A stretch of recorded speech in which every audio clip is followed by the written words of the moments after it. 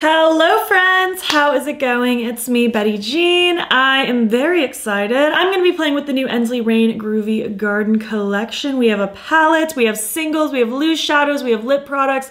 We have a whole slew of things that I'm going to be doing swatches of everything, close-ups. I'll be creating a look for you, all the fun things. Ensley, thank you so much for sending this collection my way. This video is not sponsored. I'm making it on my own free will, but I did receive it from the brand, so big thank you to them. This collection is launching on February 27th at 10 a.m. PST. I will have the launch details down in my description box if you need to reference them, and I do also have an affiliate code with the brand. You can use my affiliate code battybean to save on their sites, and I appreciate it so much if you use it. But anyways, I don't want to babble too much longer. I really just want to jump in, talk about the products themselves. My accessory details before we get into it though. This necklace is Ana Luisa. This ring is from Regal Rose. This is just a wig off of Amazon, and this is a Neff brand beanie. And even though my nails are looking kind of chipped and kind of scary, this is High Fructose from Mooncat. So yeah, without further ado, let's just hop in and talk about all of the things in the Groovy Garden collection. I guess we can start with lips first. We have 3 different types of lip products. We have a gloss, a lip lacquer, and a lip oil. The shades are Bell Bottom Bloom, Far Out, and Glazed and Confused. I have at this point already filmed a little lip swatch video for Instagram, TikTok, and YouTube Shorts. It should already be up by the time this video goes up, but if not, it's coming very soon.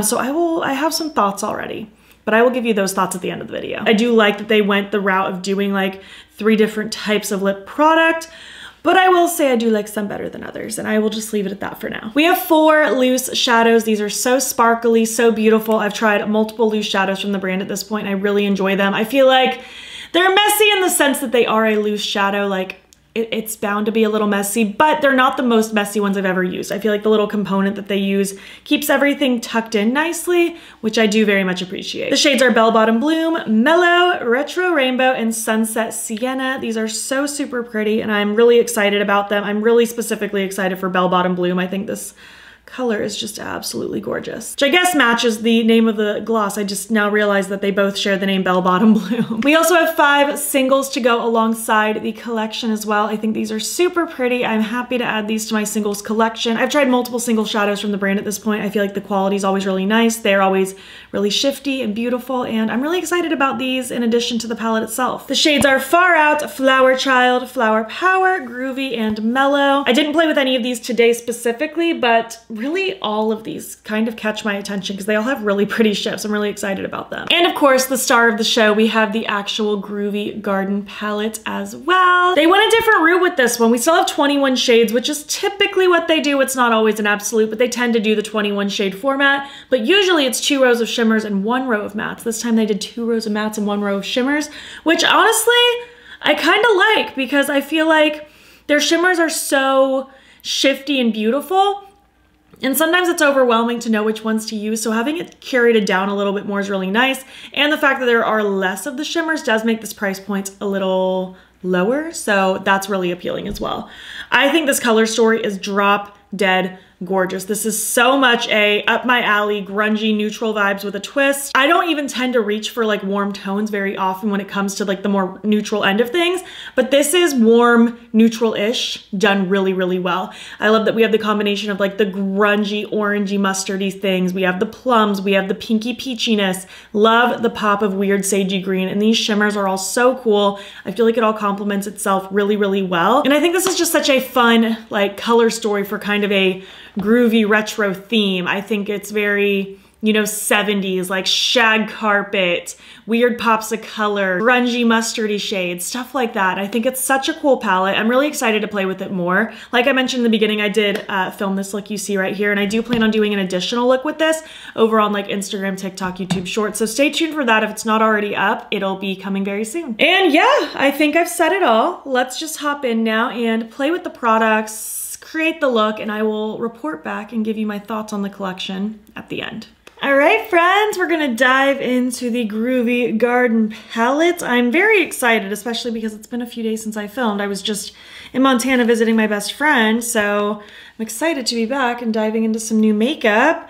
This is beautiful. I definitely want to play with like these mustardy tones down here with definitely a pop of these like weird greens. Shimmer galore. It's going to be a fun time. I'll probably use one of the loose shadows as a highlighter. The retro rainbow one I think could be fun. But I'm going to do that at the end. I don't want to get glitter everywhere. And then obviously I have 3 lips. I'll probably film a little lip swatch video with these for like Instagram, TikTok, and YouTube Shorts, which should be up by the time this video goes up if I'm not mistaken. But then I'll pick my favorite for the end of this video, of course. So yeah, let's do the thing. I'm gonna prime with my Milk Makeup Hydro Grip Eye Primer. I'm gonna smear it on and blend it out. How's it going? What's new with you? How's your February been? Have you done anything fun? Anything exciting? Has it just been a chill month? I would love to know. So let me go ahead and start with Earthy Ember right there.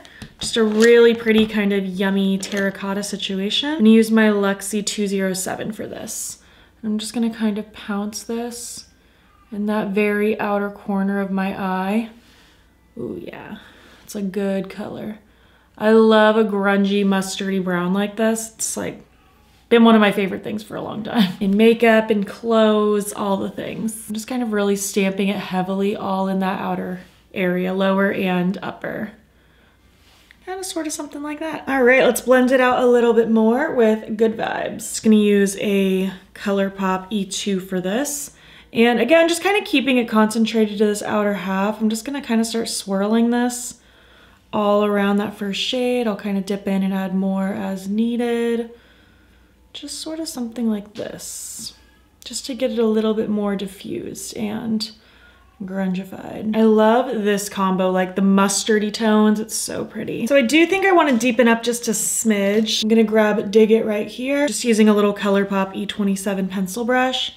And really, I'm just gonna tap this kind of like right on that outer like little chunk by my lashes, kind of almost making like a smoky liner situation. Just enough to kind of add some more depth before I start going in with a bunch of shimmers in a bit. I'm gonna do the same kind of like right on this outer part of that lower lash line as well. And then I'm just gonna kind of go back down the line. I'm gonna take a little bit more of Earthy Ember and just kind of very lightly do little taps just to kind of smudge out that dark shade just a little bit. And of course, just a little bit more of Good Vibes just to kind of finish off that blend. I'm gonna be taking a combination of Peace and Sage Serenity. I think I'm actually gonna start with Sage Serenity, the lighter one. I'm gonna use my Singe E02. And I wanna just really pile this in the front little part of my eye. I only grabbed a little bit, I definitely need more than that. And I wanna build this shade up and kind of just get a little pop of this weird, kind of sagey color. It's super cool. I really like these weird off greens. I think they're pretty. Honestly, where was this palette when I was filming my favorite neutral palettes with a twist video recently? This would have been great for that video. And with my E04, just grabbing a little bit of that other shade, and I just want to tuck this kind of like right in my crease a little bit. I'll drag it out a little bit, but this is just gonna add a little bit of depth to what I already did in the front. Just gonna kind of blend this out some more with Sage Serenity again, just getting kind of a weird blown out situation in the front of my eye. I really like the way that offsets all of the orangey tones. I think that's really pretty. Okay, I think I'm ready to move on to shimmer. In my heart of hearts, I think I want Lava Lamp just smeared everywhere. I think that might be kind of cool. And I might end up doing like a white graphic liner just to kind of separate the green with that really vibrant like multi-chrome orangey situation. So we'll just see. I'm gonna start though with my NYX glitter primer. Just gonna grab some of this product. I always use a glitter primer just in case you're new here. I use some form of glitter primer with every shimmer ever. Just helps everything stay put and pop really nicely. I'm just kind of focusing this on like the mobile lid itself. Now I'm gonna grab Lava Lamp. Oh, that's just such a cool color. Yeah, I'm excited about this. Ooh, that is so pretty. That is so, so, so, so pretty. Wow. Yeah, that's gorgeous. I'm happy with this decision already. I just love this boldness. And I really like the weird greens and contrast. I think it's such a cool combo. And this multi-chrome is so pretty. It's so smooth. And the way this is shifting in all my different mirrors that are in front of me, this is really cool. Just gonna kind of make sure that is fluffing nicely as we get to the outer part of my eye, blending from matte to shimmer nicely. And I'm just gonna make sure the front is blending good as well. What if I did just a smidgen of Vintage Vibes on the lower lash line?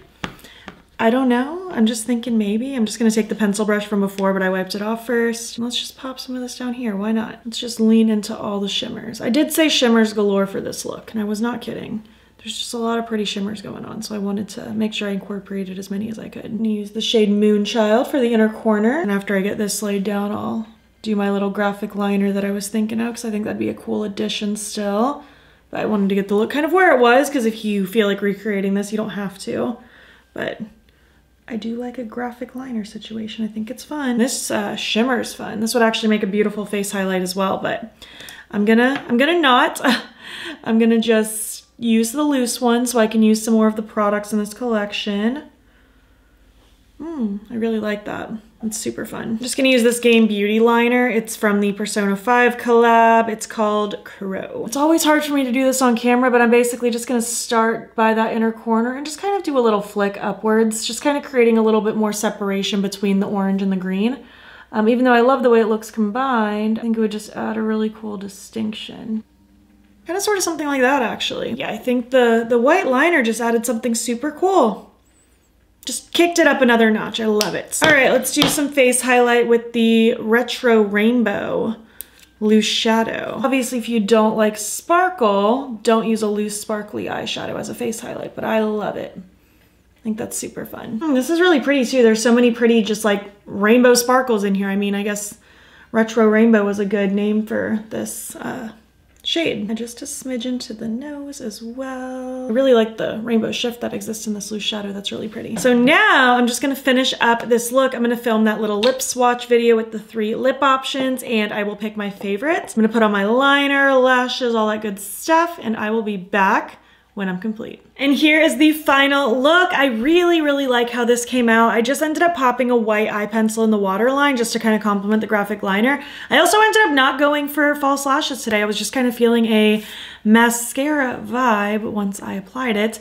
And then all these lips were cool options. I feel like these two just didn't really match what I was going for, so I did go with the gloss, the Bell Bottom Bloom gloss, but I did put a lip liner down first. It's the Freck number 5, pretty much covering the entirety of my lips with this over top of it. I really liked the shift in this. I felt like it really complemented what was going on in this inner part of my eye. So yeah, this is the look. I really hope you like it. Let's zoom out and I will give you my thoughts so far on the collection. Thank you so much for watching my video. I really appreciate you hanging out and spending time with me and just being here. It means the world. Let's talk about the products. Can't really say much about the singles just because I didn't technically use any of them today, but I imagine they're beautiful. I've used Ensley range singles before. I think these shades are really cool. I think they offer something a little different than what the palette itself offers while still staying on theme. I did use the one Retro Rainbow Loose Shadow as my face highlight, and I think it's so beautiful. Like, what a cool sparkly situation.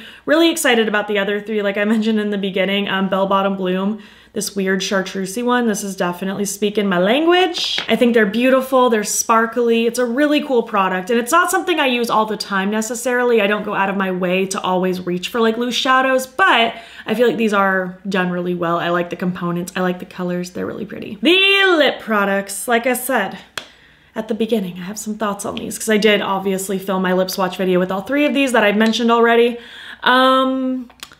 I love the gloss. I think the gloss is pretty. The one I'm wearing right now, it's pretty by itself. It's pretty paired with a lip liner. Really like this gloss. I think the shift is pretty. I think it's really comfortable. It's really cool.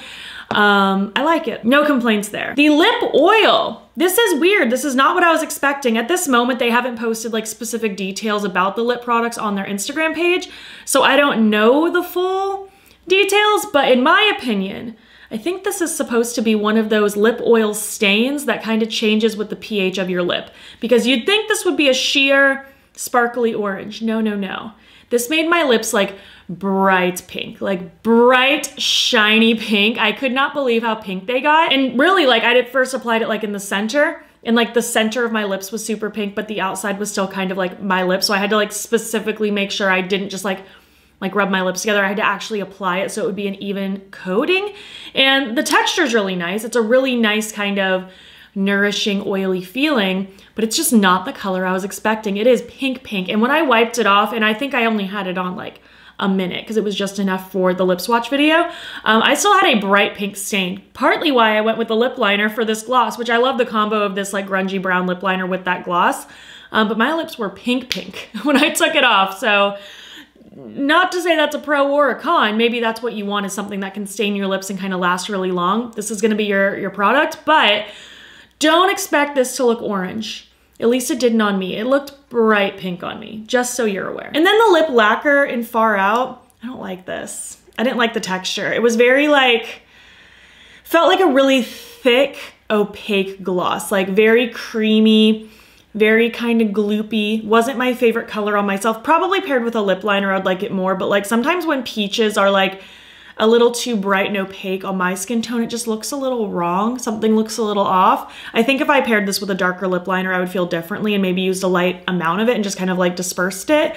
But using it just like full on, it was a little uncomfy in my opinion. It was a little too thick, a little not my vibe. So this is my least favorite of the bunch, but I really, really like the gloss. The gloss is absolutely stunning. And of course we have the Groovy Garden palette. I am loving this so far, and I really wasn't sure how I would feel about it, just because like I mentioned at the beginning, I don't always gravitate towards like warm tones. Like I do love like a grungy brown situation, but beyond that, I tend to prefer cool tones, but this one pleasantly surprised me. I feel like it was pretty in pictures when I saw it like revealed. It was beautiful when I got it in person. And now that I've like swatched it, I've played with it, I really, really like this. I think it's gorgeous. I think this is something that would be super easy to pull out, create various different kinds of looks. Like you can very much stick with the sage tones. You could do the pinky peach, you could do the mustard, you could do the plum, you could mix and match. All these shimmers are so beautiful as well. I feel like they all complement really nicely.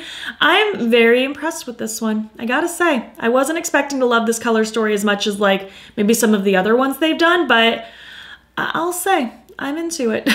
It's cute, it's retro, it's giving me kind of 60s, 70s feels, and I think this is a really fun color palette, and I feel like this is one of the ones, for me at least, that translates a whole lot better now that I have it in person than it did online. Not that I disliked it online, don't get me wrong, I thought it was cute, but I didn't think I would be in love with it the way that I am, and I'm really excited about this. I'm excited to play with it some more. I'm excited to film another look for like Instagram, TikTok, YouTube Shorts, all that jazz. I could potentially see myself traveling with this. I don't have any trips anytime soon, but I could see myself potentially traveling with this. I could see this making its way maybe into my autumn favorites when that time of year comes around. I'm over here ready to just skip spring and summer and go straight back to Halloween spooky season. But this is cute. I love the little mushroom embossings. Overall, this was a fun one. I enjoyed it. The collection as a whole I enjoyed. Didn't love the lip lacquer so much, but for the most part, pretty darn happy with the overall collection. Again, this is launching February 27th at 10 a.m. PST, and you can use my affiliate code battybean to save if you would like to, and I appreciate it so much. If you made it to the end of this video, leave some emojis that kind of fit the groovy garden vibe. And if you like this video, please give it a thumbs up. It helps my channel out a lot. And if you're not already, you can follow me over on Instagram. I'm battybean there as well. You can also subscribe. I'm posting most days over here. You can also join my channel memberships. Link to sign up will be down below. You'll get fun little perks, including a members only video once a month. Thank you so much for watching, and I'll catch you in the next one. Okay, bye.